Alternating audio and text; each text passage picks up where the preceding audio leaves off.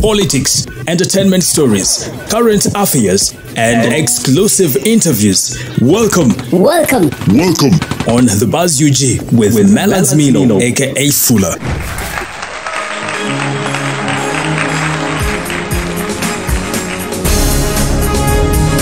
Well, the latest updates I'm just getting on the Buzz UG is indicating that Rtd Church of Uganda Archbishop Luke Orombi was last night airlifted to Kampala from northern Uganda after his health deteriorated on Monday.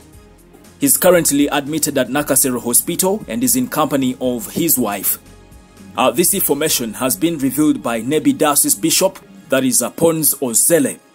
It's reported that Rtd Archbishop Luke Orombi has not been feeling well for some time, and since last night, several people, mostly Christians, have been offering him healing prayers.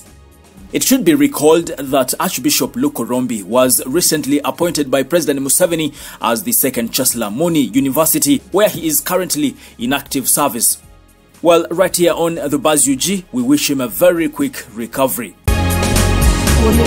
If you like my updates right here on the Buzz UG, don't forget to subscribe and also tap on the bell for all the notifications. My name is Melads aka Fuller, and it's a bye for now. Thank you. Audio Jungle.